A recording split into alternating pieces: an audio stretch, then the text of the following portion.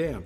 Yesterday, the member for North Sydney, in his valedictory in this place, applauded Labor's NBN policy because he understood the productivity gains, the industry efficiencies, and how we can connect with the rest of the world much easier. Indeed, the Prime Minister today referred to it in terms of the importance of online trade.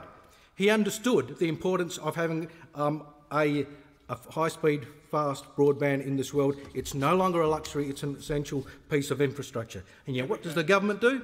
They stall the rollout, they provide an inferior service, and the country goes backwards and becomes a joke. Why? Because the government simply doesn't understand the importance of it.